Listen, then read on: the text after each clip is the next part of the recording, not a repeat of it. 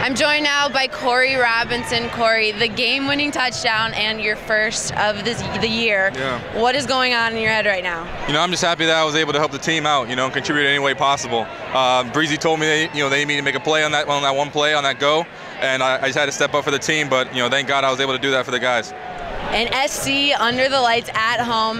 How electric was this atmosphere here tonight? Yeah, from the very start, it was just it was kind of a gun match. We just went back and forth, and I'm glad that we came up on top. The fans were incredible, and it was just a great time out here with my guys. All right, thanks, Corey. Congratulations on the win. Thank you. The Irish beat the Trojans here tonight, 41-31. And for Fighting Irish Media, I'm Laura Thomas. Go Irish.